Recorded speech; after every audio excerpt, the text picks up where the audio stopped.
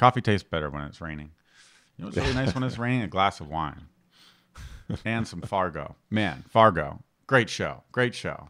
Dude, the first episode is just, it's such good TV, and I don't even like watching TV, and I'm telling you that. So I know if you watch the first episode of season 5, episode 1 of Fargo, and it's a self-contained show, and you're not like completely hooked, there's something wrong with you. yeah. You need to go to you need to go to movie school or something, because it's great. And I was watching True Detective season 1 with my buddy, and I was looking for something like that, just self-contained. Also, man, crime, drama, revenge story. That is like, I love sci-fi. I love fantasy. I think that might be my #1 genre, because every time I see it or people start talking about Goodfellas or all this stuff, I love it, man. Tarantino. This show's got the Tarantino vibes too. You know, the quirky music, the weird transitions, like the lingering on someone's face too long, and I love it, dude. It's so good. It's so good. Tarantino is definitely that that revenge. All his movies, right? It's like that revenge, gritty revenge story. Yep. Have you finished season 5? Oh yeah, we finished it. Nice. Yeah, we got through that pretty quickly, maybe like 2 weeks or so. It's hard to stop that. Yeah. I was gonna like talk about the episode, but I don't want to. You don't want to spoil anything. Yeah. So How it's many just are like there? I 8 just or 10 or 12 or something. I forget. I think it's like 8. It's not a lot. 8 maybe. That's perfect. Yeah. Yes. I think that's like True Detective. I think True Detective season 1 is like a perfect season of television, honestly. Yeah, agreed. Strong agree. Yeah, we don't need we don't need the 8 seasons. Yeah. And the filler episodes. And, yeah. Although I was kind of reminiscing about Game of Thrones the other day. We started rewatching House of Dragons because season 2 is coming out this summer, so we wanted to watch season 1 again. And I was like, man, I kind of want to throw on some old Game of Thrones, you know, just throw on like Battle of the Bastards or just like some of those awesome episodes. And those are fun that you get sucked into, but like it's really nice. Television's great. Like, I was looking for a good movie to watch. It's nice to sit down for an hour and watch an episode of really good TV, because you basically get a movie out of it. And then if you want to watch another one, you can, you know? Yeah. Speaking of Game of Thrones, the guys that did Game of Thrones just did 3 Body Problem. Oh, man. Which is, we're only like 2, maybe 3 episodes into it. So I don't know how you feel. I've read all the books. Thing. Yeah. I've read all the books. Yeah. I don't, so far, it's awesome. Like, I think these guys do such a good job. Like, obviously you can't do the whole book, right? You can't do all the book, but they do such a good job just weaving in little things that like only book readers are going to recognize. Cool. And yeah, so yeah, high production quality, you know, all that. So yeah, I'm really, really excited to finish that. That's cool. I want to read the books first for sure. You should. Yeah. And I need to pick it back up, but I've been hearing about it. I read the comments online, and it's, you know, usually a situation where like couples watching and one has read the books and the other hasn't, and they're like, yeah, I was lost after 5 minutes. Checks out. Cool. So today we want to talk about, we got some questions we want to answer. We haven't been on the mics for about 2 weeks. Last episode we were talking about Next.js, and we published a blog post since then about global progress in Next.js. So we'll link to that in the show notes. That was a fun one. We worked on that. We built a lot of demos, and we have some learnings from that we want to talk about as well. But let's start with some questions. You've been publishing some YouTube videos in the last month or 2, and I think they come from some of those. So, yeah. So the first question I got was, what is the best practice, or how do you guys handle errors? Should I be using try catch, or should I be returning an object with like a error property in it, you know, some information? And yeah, I thought this was a great question for you, because we went on a deep dive about 2 months ago, really trying to unpack all this. So yeah, someone asked you, what is the best practice for handling errors? I want to use try catch, or I want to use an error object. Please tell me more. Yeah. Great question. I was thinking like after that conversation we had, that like deep dive, I was like, this would be a great conference talk just to get people talking about it, because it's there's a lot here and it's confusing. But I think what started our conversation was like, how do you do error handling in JavaScript? And you go to the docs and it talks about throwing an error and trying and catch. And so those two concepts are already tied together. Whereas kind of the result of our conversation was like, they're actually two separate things. And so my first answer to this, someone asking this question, how to think about it and how to kind of like do it, would be look at the docs for the framework you're using, and hopefully there's some guidance there. I'm trying to remember, we were doing this in the context of a Remix app, maybe? It was a Remix app, and we had a situation that kind of sparked this whole thing where when we hit into a 404 error, we would have our route throw, and then it would be handled by some error boundary in the route layout. But then we were building the course too, so we're thinking about how to explain all these concepts. So you hit a 404, you throw, it bubbles up, you handle it up there, and then we were doing a login error, right? And we were like, okay, so given that we know we throw a 404, should we throw a login error? And the idea was like we were going to show throwing a login error, and then you handle it up in the root. But then that's like, what does that mean to handle that up in the root? Do you like re-import the login form in the root and then like show the login form again with the error message kind of embedded in it? You know, username and password incorrect, something like that. And we were trying to create like this like teachable moment where it's like you want your login form and all that data like in the login form. You don't want to have to be like jumping into a root component to edit the login form when it has an error versus editing a local login route when there's no error. And so we were trying to come up with like a story for like it is this question. It's how do you disentangle these two things? A local login error versus the kind of, I want this error to be handled in the root boundary. Also too, I'm saying there's like a root error boundary, but this is really just like kind of a proxy for, I want to handle the error at the call site of the function versus I want the function to throw and I want to handle the error somewhere else. Right. Yep. Exactly. And we're talking about in the course, this is like handling errors. And so when you look for handling errors in something like the Remix docs, or even in JavaScript error handling, you immediately get to thrown errors and try catch blocks. And then we're like adding error handling to our login form where we want to show a server-side error that only the server knows, like this username is already taken.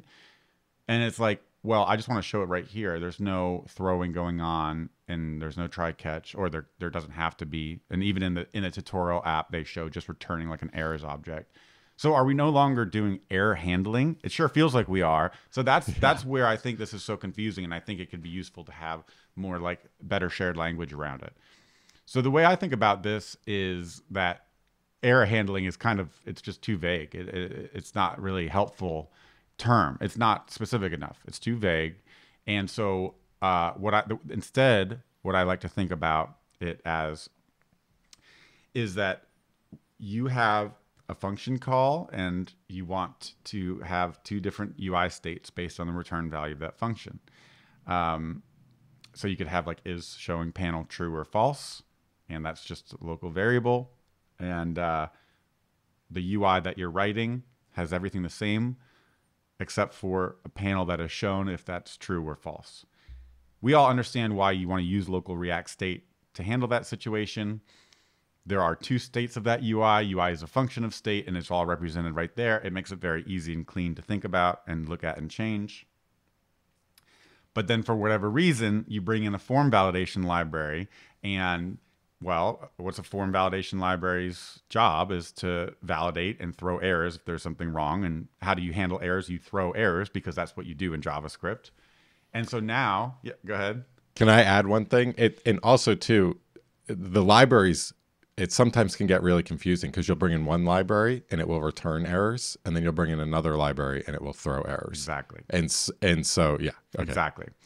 So you bring in that, and we're doing the same thing. We're showing a login form, and there's two states to it. UI is a function of state, but now I call validate, and instead of the validate function returning, is valid true or false, and me showing an error message or not, all of a sudden I'm calling validate, and it throws an error. My app crashes. Then I wrap it in a try catch. I define a variable out here with let, and I capture the errors outside of my catch block because I don't want it to crash my program. I just want to decorate the UI with the new state. And so this is kind of like the stage. This is just setting the stage.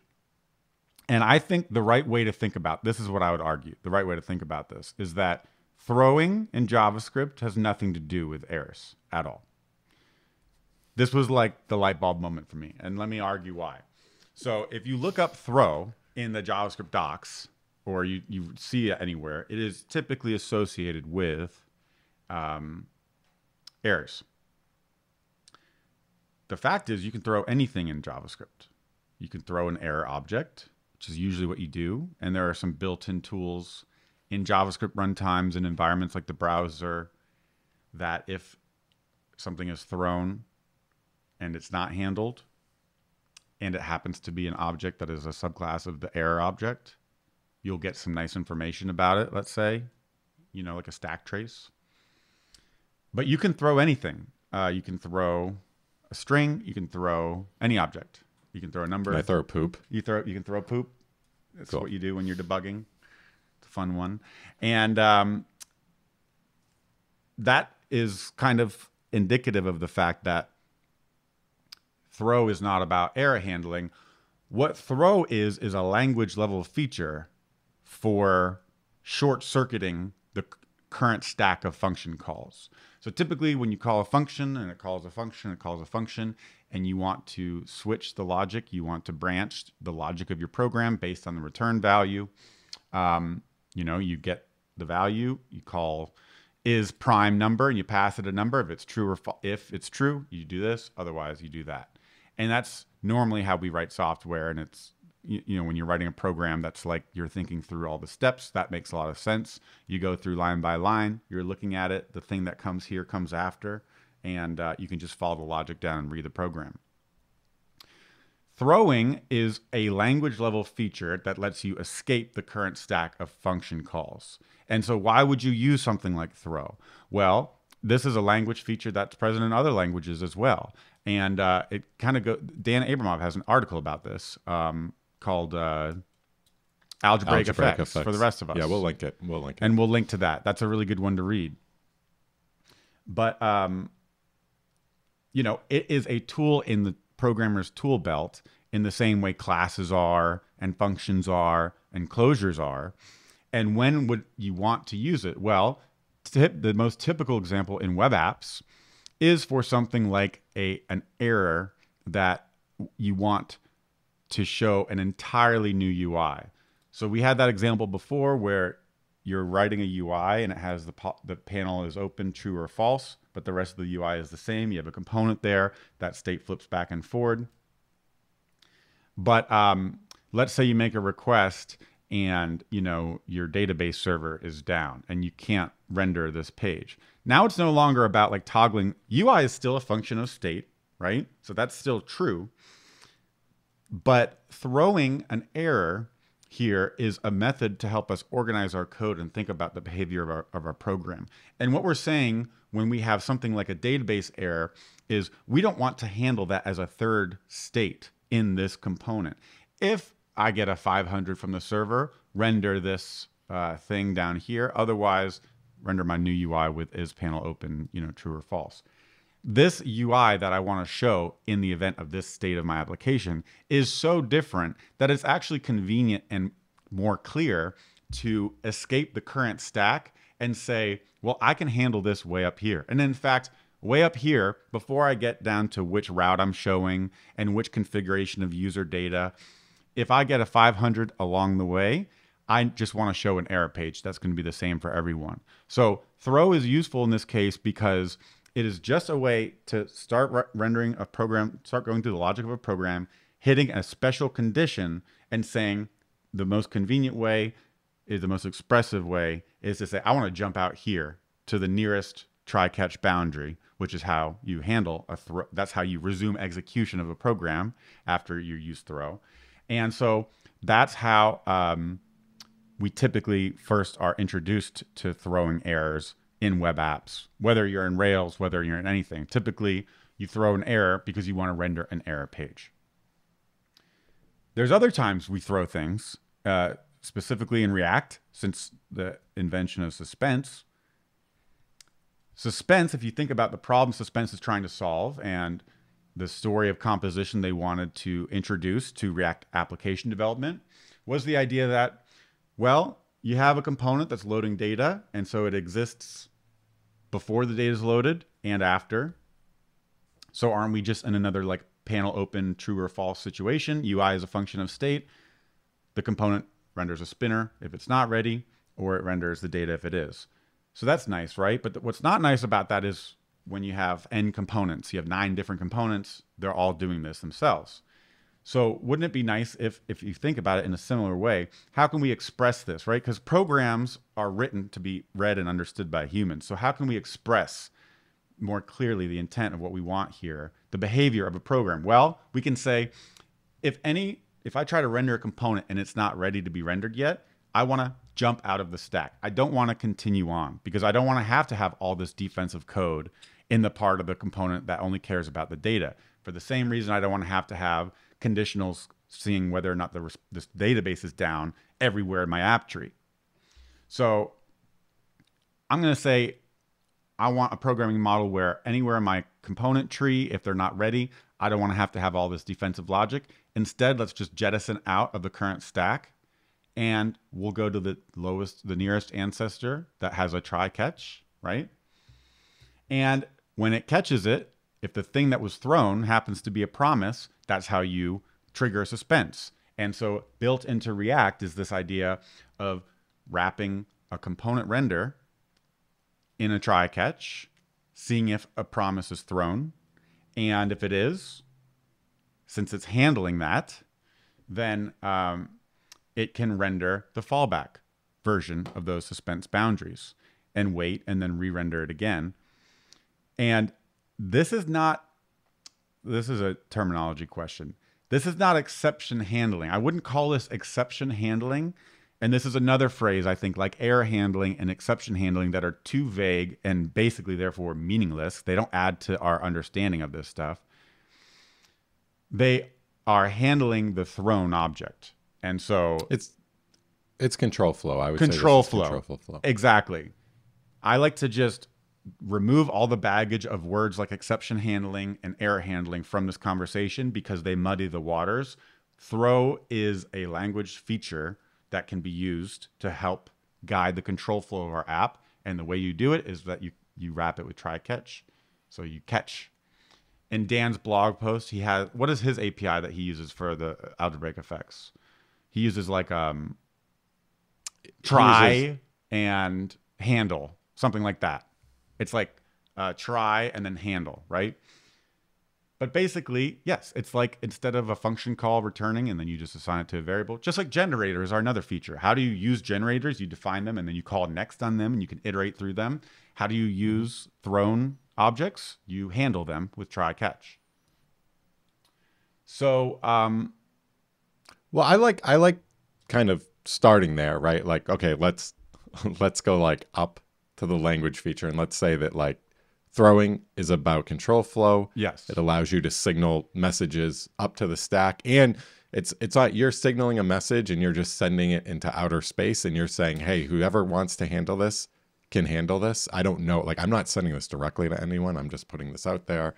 And then I know that someone will eventually handle it because there is, like you said, there is that like root on error, window on error, whatever in your JavaScript runtime. But we can say, okay, it's about control flow. It's about sending a message up and letting someone else handle it. But the most common case here, one of the most common cases, is going to be for errors. I'm writing a component, I'm writing some code, and I'm expecting the database to work. And like you said, I don't want to litter my code with database is defensive code checking for exactly, those cases. Exactly. So I just want to throw in that case. So how do you when Yeah, is so like the situation where you would what I guess this is a question. When would you throw versus when would you be defensive? Should right, you always be throwing and never be defensive? Like right. how do you think about that? Yep.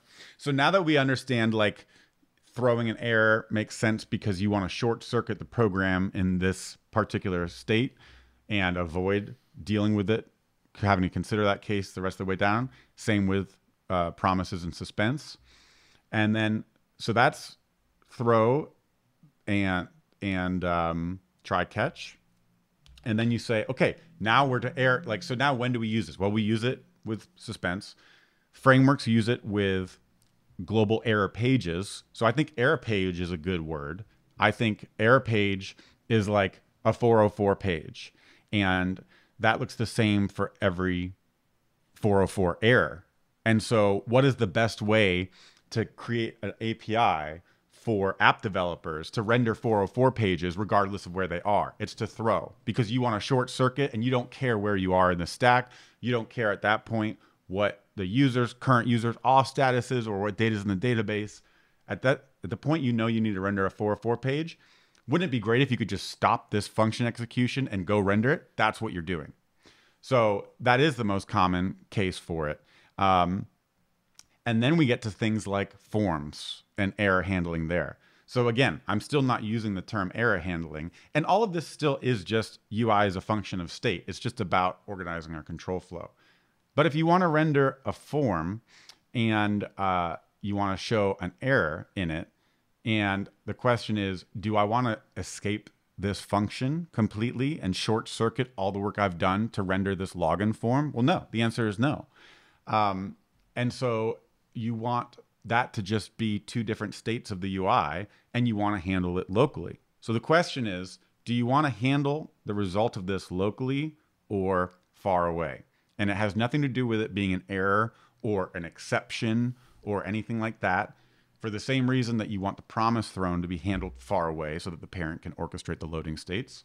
You want the 404 to be handled far away so that the parent can render an error page. But with the login form, you want to handle this state of the UI locally so that you can decorate the login form with the error.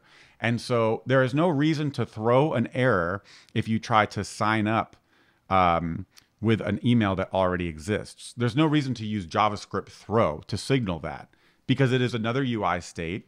And you also quickly run into situations where form validation libraries or form libraries are dogmatic about the fact that they should throw. They feel like to be a good programmer, or it is most appropriate to throw when there is an error. And so you use these libraries that always throw when they fail, and all you do is wrap them in try catch locally and use the result locally. So my opinion, this is a kind of another opinion of mine, would be if you are talking about what's the right API design for a library, whether it's error handling or not, whatever the concern is, and your users are constantly wrapping your function calls in try catch to use them, that is a bad API design. That is a sign that your API design could be a lot more ergonomic and clear and easy to use if you didn't use throw. So that's my thought. That's my thoughts on like the error form stuff. You shouldn't errors. There's errors have semantics when it comes to things like HTTP responses, right? So that's something that's part of it. But when it comes to UI as a function of state, there is no reason to throw if you are going to be handling it locally. That doesn't buy you anything. It doesn't make your code like correct. And when we talk about how do I do exception handling or error handling in JavaScript, and we're talking about both things like validations or invalid forms or just bugs that happen, and we're also talking about 404 pages, it's not helpful to talk about all these things in one blanket concept. So yep, I would like to tease apart the idea of, again, this is just getting into terminology, but the idea of like an error from an exception. So I think of like an error as in something like you enter the wrong username and password. That's an error. No account exists or whatever you want to show. But I think of an exception as something like I I wasn't, something happened and I wasn't actually like, I didn't even know that was possible. So I know that you can enter a bad username and password and I can build a UI around that. But And you've thought about it while you were building the code. You were writing the code. Yeah. You've considered that case. But I wouldn't expect something like, I don't know, fetch is undefined. So that feel like, or just like the database is down. Like if I'm writing a server component and it's talking to a database, by the time I'm rendering that component, I just expect the database to be there. And so in those cases, I think of those are more like they're exceptional. I don't want to deal with them. I don't even want to think about them. And so like when that code runs, I do want the library I'm using. I do want the code I'm using to throw in those cases. Yes. Great point. So earlier I said like I don't like the word exception handling because it's very broad and people might use it to describe what you're talking about as well as a validation error. And this is where you start getting into these situations where you're like, wait, this is not exceptional. Like people mistype their emails all the time. Should this be considered exception handling? Are we thinking about an exceptional state? Yeah, no, that's where a 404 is not exceptional. You can expect people to hit 404s, but you do want to use throw to communicate that. Exactly right. So again, disentangling what is throw useful for and what is it not useful for. Throw is useful for the 404 case. It's not useful in the UI code for showing a bad password. And neither of those are exceptional because they happen all the time. So now the question comes up, right? There are states our app can get into that are exceptional, things that we haven't considered or haven't thought of. Every software has bugs. You know, we always write, there's always things we haven't considered. An extension in someone's browser could mess up your code or whatever. Those are exceptions. And this is where error boundaries come in. So React has error boundaries. And the thing is, okay, given that there's a whole set of states our app can be in that we haven't considered as we've been writing and testing our code, what do we want to happen when something exceptional happens? And exactly like you said, if React tries to do something, if the browser tries to do something, they throw because they say, that's like, I don't even know what to do anymore. I can't continue. You know, undefined is not a function. That's thrown. And then you would say, okay, well, in that case, we're going to have a root, you know, something like Remix has like a root or Next has a root error boundary. And that's going to catch anything that was thrown. Could be an error. If you've written one of these things with TypeScript, you know you have to account for things that aren't errors too. So again, it's not just about errors. Yeah. But you are going to write an error boundary, which is equivalent to having a try catch at the root of your app when you try to render it. And you're going to say something happened, you know. But now, hopefully, the listener should be able to understand that we're using that because it makes sense to throw because we want to short circuit out of the control flow of the current function stack. And it is an error, probably, because we haven't considered it. It's an error. It's an exception. In this case, the exception is likely an error because it's something we haven't thought about. So we want to just say, whoops, something happened, restart your app or whatever. But neither of those things are, those are orthogonal to whether or not to throw and whether or not you're talking about error handling in the UI. So that's how I would answer that. Just kind of some like real world stuff that I've faced in the past few months where this really is hitting home is in Zod, you can parse an object and that will throw. And they also have safe parse, which is going to be the version that returns an error and tells you why the parsing failed.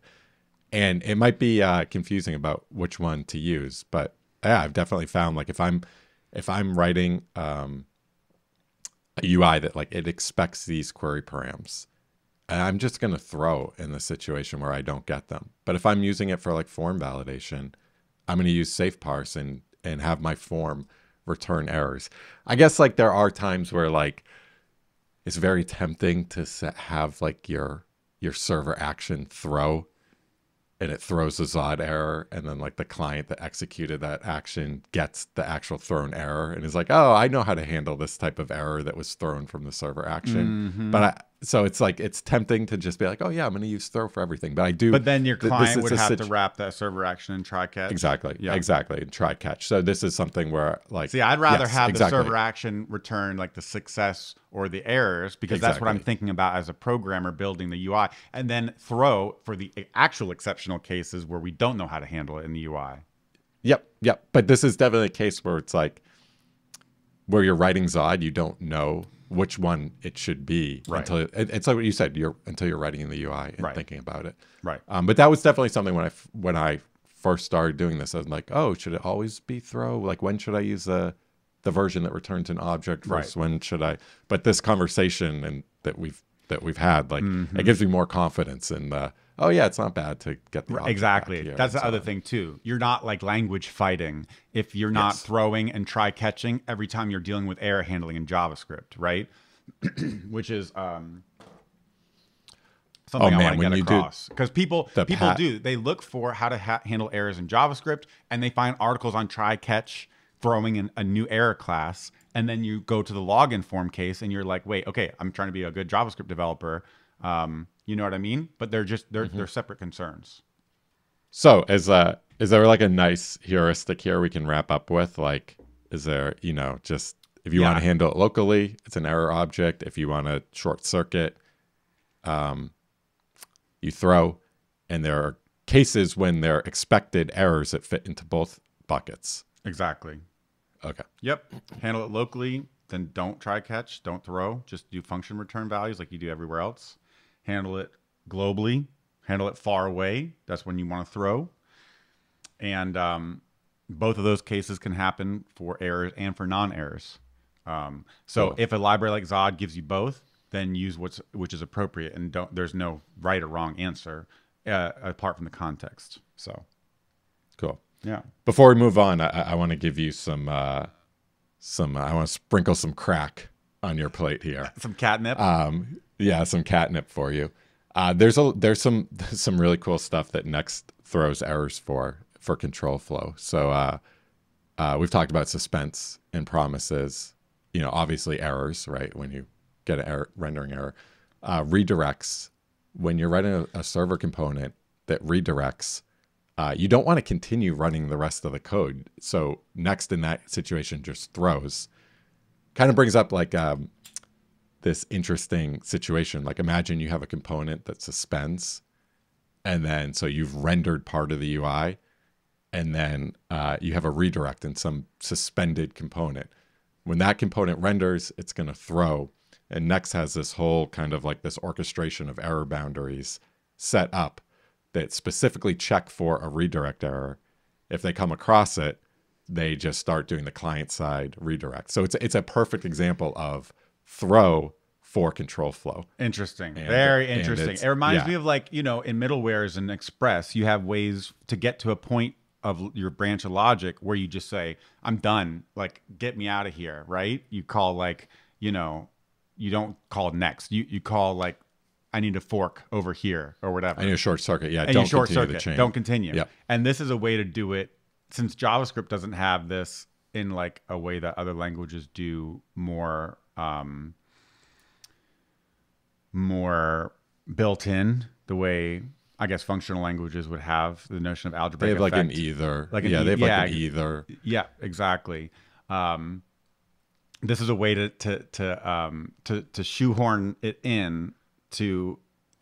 It's not even shoehorning, because it is a language level feature. It's just the design of it, and the culture of JavaScript is not used to writing our own userland code that uses throw and try catch a lot to do the kinds of things that you could use this for in other languages. So that's pretty awesome. You could imagine some pretty gnarly APIs, like framework APIs that are based on this that you never know about, but let you do the kinds of things that Ruby can do with Rails, which is like it's kind of like method missing, It's kind of like a poor man's method missing. You could just have a giant try-catch objects.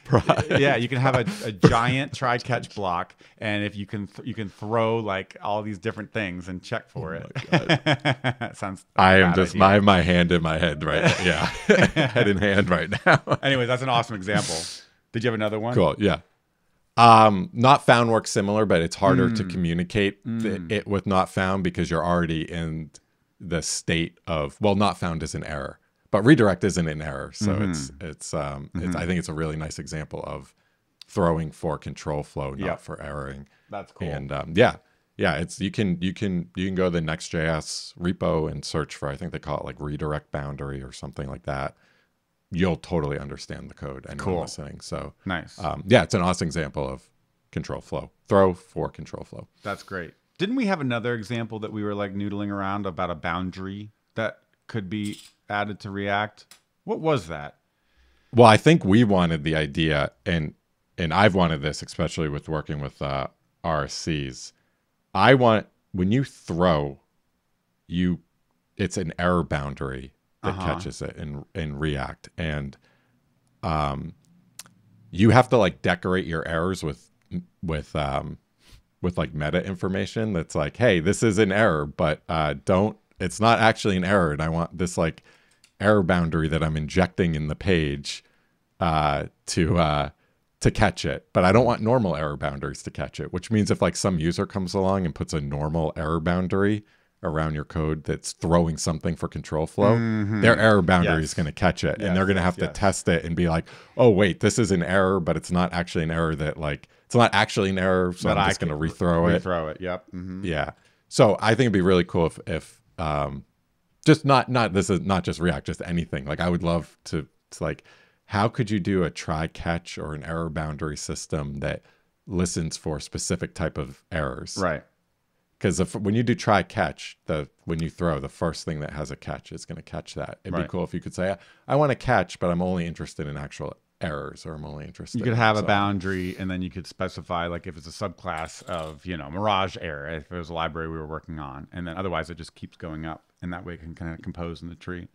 Yeah. And you end up doing that. The problem is when someone else comes along and like inserts their own error boundary. If they're not doing that, if they're not checking, then they're going to start catching your errors, and they're going to be like, why, what is a redirect error? Like that's, and right. So the you other, have, go ahead. Go ahead. No, go ahead. The other boundary we had talked about using throw for was caching. So in Rails, there is the idea of the Russian doll caching, which is done at the UI level in the tree of components of your HTML. So you can imagine trying to render something, and if there's a cache key, you start and you just check the cache. You already have it. You want to just short circuit. You want to get out of there. You don't want to do any of this other work. You don't want to, because you already have it in the cache key, in the cache for that key, and so you just return that instead. So that's another interesting idea of being able to use boundaries that are composable, that are components, and how throw could help you avoid that. Pretty interesting, right? There was also this great article. So we said earlier, like JavaScript developers usually don't use throw, and they don't write their code like this. So which is why you don't see this a lot. And like this is usually something that is relegated to the area of like error and exception error handling, but like we said, suspense is a pretty popular use case for something else. One of the main reasons I think suspense did hop on this train of using throw for control flow, and also next with redirect, is because of the color. What color is your function article, and it is specifically because of async issues. So if you didn't have any async functions in your program, then it's a lot easier to like return, just like start, and you can just return early or something like that. And now that's kind of a way to delegate, to relegate handling this control flow to the parent. I'm just going to return early, and now the parent can just do. But with async, it gets a lot harder.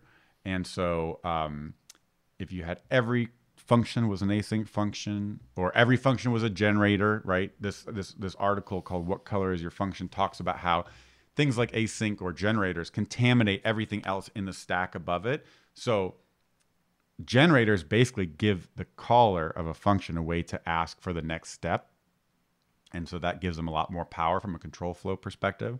But that contaminates everything in the stack. You have to write everything as a generator if you want anything to be a generator, and to calling it to be able to use the features of generators. Throw is a way to basically get that without changing the fact that you are able to write normal functions and async functions in your stack. So that was a big part of the reason why Suspense used throw as a control flow thing. And if you remember when Suspense came out and was announced at conference talks, a lot of people got upset. They were like, you're using throw for control flow? That's not what it's designed for. That's like, it's for errors. But I think they were right, because this idea of algebraic effects and exists in other languages, and throw does not have anything to do with errors specifically. It's just a language feature that can be very useful for both errors and non-errors. And errors can be better handled locally or globally depending on the context. So they're really just two different things. So I'll put a link to that article as well, because the what color is your function is part of this of algebraic effect stuff, and it's pretty fascinating read. Awesome. Yeah. Cool. All right, you want to do one more question? I think you had one more from your YouTube. Yeah. Next question. This question was someone that is building a blog, and they're building it as a static site. And they got to a point where they wanted to add a like button at the bottom of the blog post. And they wanted to change the styling of the like button based off if the user had liked the post or not. And they were basically saying, like, it's a static site. So what's the best way to find out if the user had liked the post? I'm thinking of doing something like a client component that invokes a server action. And then the server action will like return, did like, true or false. And I will be able to change the styling in that situation. So basically static site, but now I need to decorate it with some user information. What's the best way to go about that? Interesting. Do you have some thoughts? Yeah, this is something that we have definitely run up against. I think it's really, I just want to, like, before we dive into like how I would tackle this today, I think it's really hard oftentimes when we talk about if we have a static site or not, and just something that like you and I have learned, is that when we say we have a static site, we generally tend to be talking about like 90% of the content on the page, which is not actually the answer of do you have a static site or not. So we have a lot of pages on Build UI that are the same for every user, where 90% of the pixels on the page are the same for every user. And so we would get like really excited, like, oh, we can statically generate this. This is a static site. But those 10% of pixels that are different are really hard to think about, to shoehorn into static. So we have like a header, and the header has to display the user's avatar, or we have just some information on the page, like if you don't have access to a video, it shows a little lock icon. And so it's just such a small region of the page, but it's enough that it changes the site from being it's no longer a static site. It's no longer a static page. So I think I think the most helpful thing for me when I've dealt with this stuff in the past is not trying to think of your thing as static. It's just as soon as you have something dynamic on the page, you're dealing with a dynamic page. And then now it becomes a lot, I think, easier to come up with solutions for how to deal with a site that's 90% static. That's all. Right. I also, just a reflection of that, just reflecting on what you said, static sites are very, very simple. And like, I think both of us would say people have, like, the JavaScript industry starting with Gatsby and kind of the trajectory from there over the last 5 to 8 years went heavy on that. And then when you try to bolt on the dynamic stuff on the premise that you're dealing with, the assumption is that you're starting with static, you add a lot of complexity. That would be a lot simpler if you just said, right, what you just said, which is it's a fully dynamic site. But there are a lot of benefits to static. It's very simple. There's all other ecosystems and languages outside of JavaScript are experimenting with getting as much of their stuff static as possible too. There is a lot of simplicity to it. It's nice, even knowing yourself, when you get one of your blog posts shared on Twitter, that if it's just a page and it's static, it's kind of just, there's something in the back of your head that's like, oh, that's good to go. Hacker News can't take down your website. Yeah, exactly. Yes. But anyways, so I just wanted to say that, but to kind of you can continue the story and basically how we think about it. How I think where you're going to go is like, yeah, this is a dynamic site at this point. Right. And then I think too, like I think kind of going with like the Gatsby Jamstack next pages router kind of approach to this would be, well, just generate the HTML, generate the static parts, and then ship those to the client and have the client fill in the dynamic parts by having components that make fetch requests. So the you have a like button, you want to change the like button. Well, just have a component make a request to the server to find out. So it basically is a skeleton screen, and then it fills in with a different button based off what kind of data you fetch. I think that's perfectly fine. I will say, like, if content is below the fold, I think that's like a really really good solution. Now it doesn't have to be a fetch request, but this idea that you basically start with static and then you start to fill stuff in. I guess there's one. Okay, so first question was, should we use a server action? That was kind of the first part of this question. Yeah. So to answer that, I would have to ask, like, is this going to be, if someone likes it and they refresh the page, will it still be liked? So are they logged in, or is he using their IP address or something like that? Let's say they're logged. I mean, I don't have that info. Okay, let's just say they're logged in. Yeah. Yep. So, yeah, server action, and then. But the server action for fetching, if it's liked, so it would be. Oh, because you want to keep the main content, you don't want to have it. You still want to keep everything static, and then you have a client component that runs. Well, at that point, you could just have it be a server component that fetches the like status, and it uses a suspense boundary to render a placeholder. And so it's fetching the like state on render. And then when you have a server action to change it, and then you revalidate that tag or whatever, and then so the reading happening is happening on the server component side, but it's wrapped in a suspense boundary so that it can be statically that's a problem. So we'll kind of get into this, but so I think this is where if you're running a server action, and even if it's wrapped in a suspense boundary, you do not have a static site anymore. You can rely on caching and things like this, but you do not have a static. You do not have like an HTML page that you can ship. You need to run a server if you have a server component that makes a runtime request. Even if you can, that makes a request time that needs to run at request time. There's a bunch of caveats to this, which we'll get into, but yes. So you want to keep the site static. Let's start with the premise of like you want to be able to ship an HTML file. I see. You don't want to have to run a server. Yeah, and I don't know if this is his, like, he needs this requirement, but let's just say this is a constraint. Yeah. Right. There obviously is a server because you do need to, there is a server somewhere because you do need to fetch information about if the user had liked the post in the past. Right.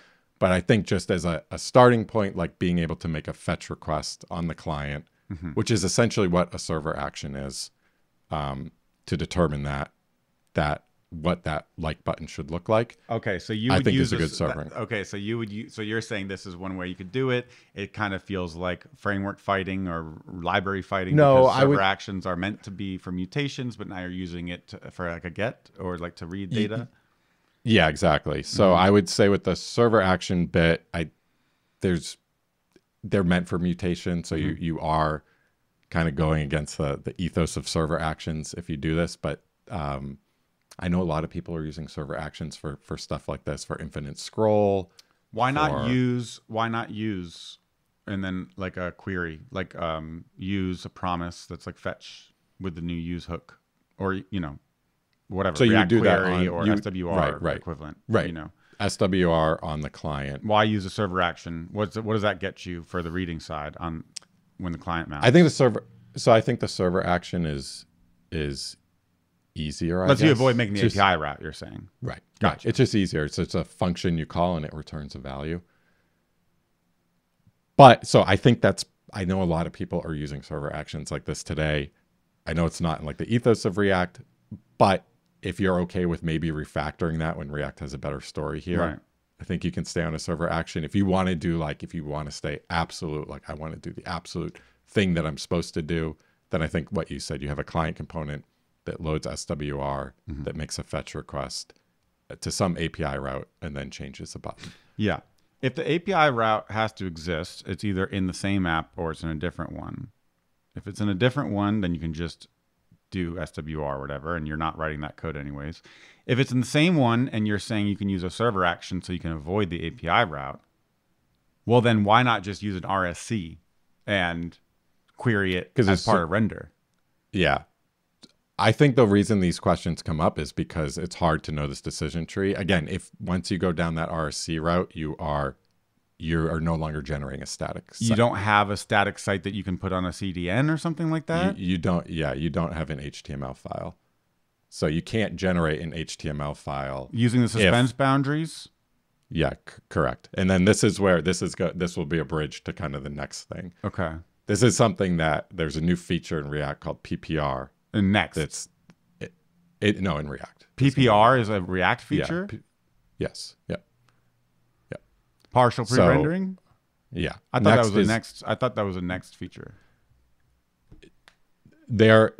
I guess Next is the one that'll be the framework that spearheads this. Yeah. React has a way to postpone so you can start rendering, then you can postpone, and then you can kick off rendering later on in the future. That is going to come together and create PPR. We'll keep PPR in the next bucket for this conversation, just because, yeah, Next is where you're going to use it. Next will let you do exactly what you're talking about. You can render a page. It hits a suspense boundary, and it says, well, I can't render this. This is going to require something that suspends, something at request time. And so it just will like leave a slot there. And pre-render the whole thing, SSR the whole tree.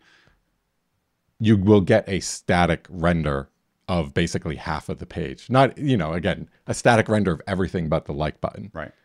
And then at request time, you can fill in that like button, but your request is only has to deal with that like button. So it's kind of like I look at this as like a nice like best of both worlds situation where like you can keep everything static. You don't have to worry about processing the blog post at request time, and you can just fill this in. Now PPR is like experimental, and I wouldn't recommend anyone jump to this. Like I think for something like filling in a button, I would use SWR in a client component to make a request.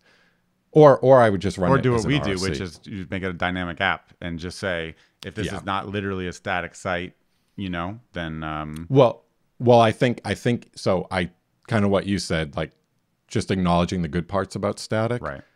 As soon as you do that, if your server goes down, you can no longer serve your site. Right.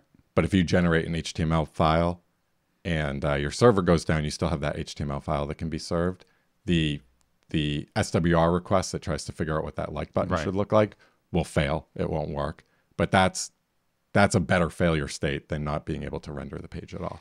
Yeah, but I don't want people to take what you just said and conclude that therefore most projects should start off static, because most of the internet runs off of servers that have to be available at request time. I mean, that's how we think about it too. Build UI is a site that gets server-side props and generates requests at runtime, and that's how most of the internet works, and that's totally fine.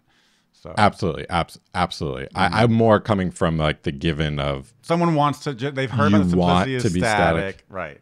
Yeah, you want to be static. You don't want dynamic. So this is how you fill in the dynamic parts of the page, and then it feels a little clunky because the client has to be the one that fills them in. Right. In the future, we'll have PPR, and PPR will run on the server.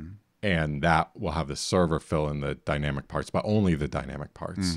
It will still let the rest of the page be quote unquote static. You won't have to generate it. Now, the other thing too is just kind of like there's so many options here, but running a server that renders a blog, and blogs don't really change a lot, so you could basically serve that blog from cache. it's probably really hard to overwhelm a server that's like serving a blog from cache, even if you get on Hacker News. And so, yeah, starting from a dynamic world, Yeah. I think is really good. That's what I would tell most people. But I just wanted to, in this conversation, I wanted to say, like, given that static was like as a constraint, he wants it, for whatever reason, it's not about whether it was a good choice or not. But yes, yep. Yeah. It's kind of the opposite of last week, where it's like, or last time, you know, this is like, let's take on this as this is the problem we have with the constraint set, and then see what the answers are. But yeah. Also, I just thought there's just so many options. There's just so many. There's like SWR, React Query that makes fetches. There's server actions to get back like a value. And then there's like PPR that's coming. How do you know what to do? I think kind of the simple case would, or kind of like the rule set that I would follow is server actions for mutation, React Query, SWR for things you want the client to determine. And then, yeah, PPR is more of just like an experimental feature to watch when, if you're working on the type of website where it's like 90% of it is static and you want to be able to deploy it all over the world and yeah.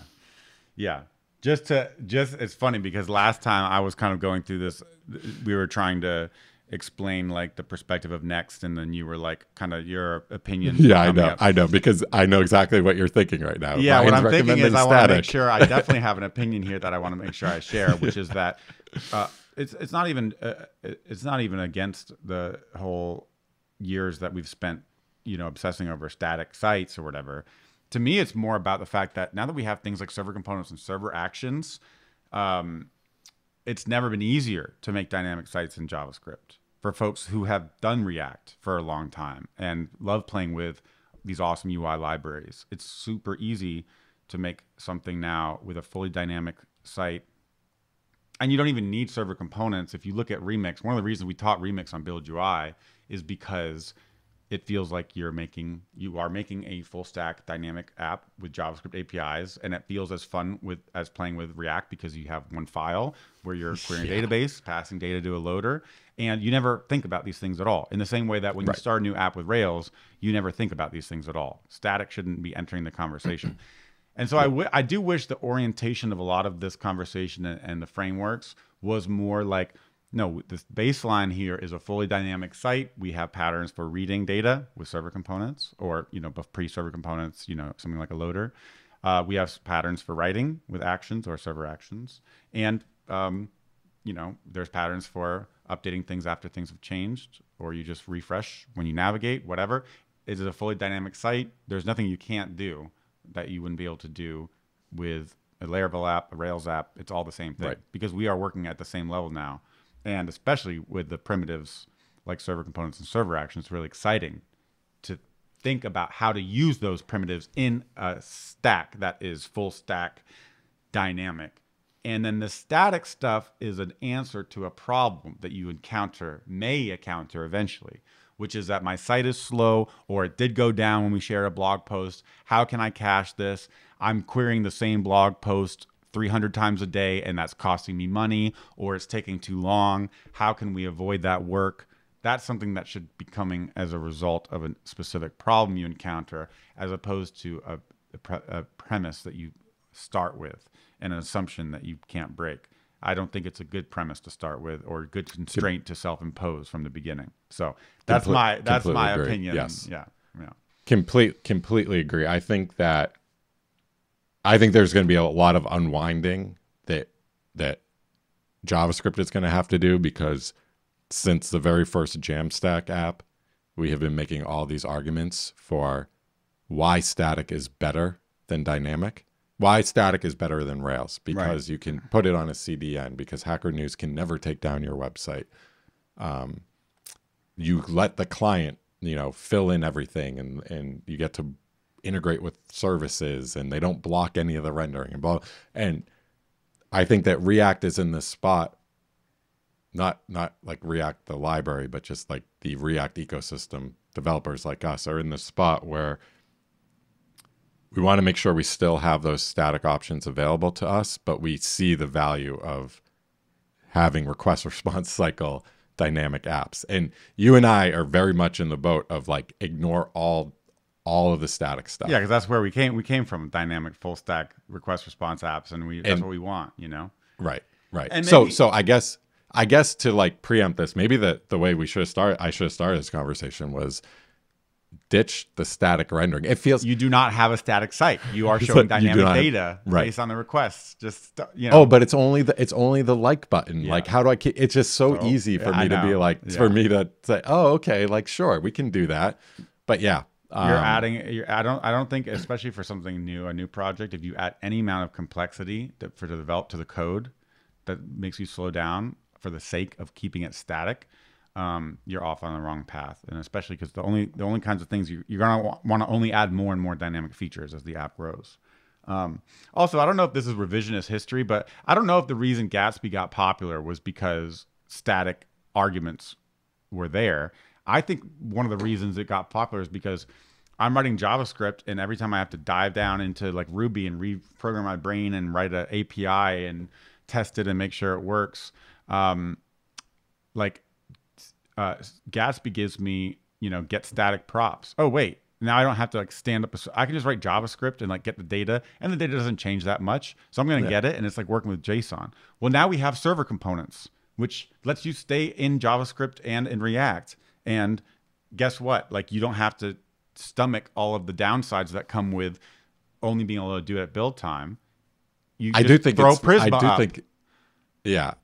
right that it's revisionist history. It's like, we like working with this tool. How is this tool different than Rails? And Rails, PHP, request response cycle apps. Right. And let's tell ourselves a story about and highlight the benefits. But again, this is where I think the unwinding is going to happen. Right.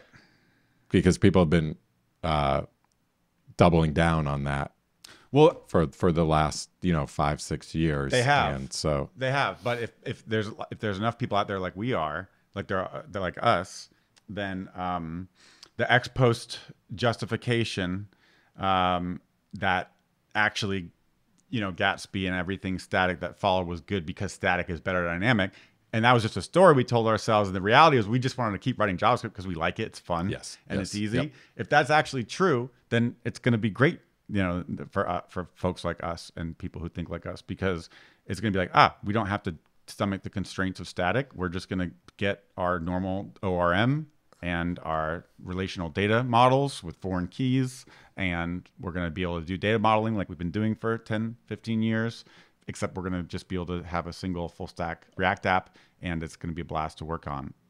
Yeah, dude, I totally agree. And this is like, I'm more excited about React now than I've ever been. Me too. Because of this. And I think that server components are the bridge that we can offer, and we can say, yeah, but like static is great. We can acknowledge the good parts of static, and you can have the paths to the things like PPR or client-side fetching to fill in data.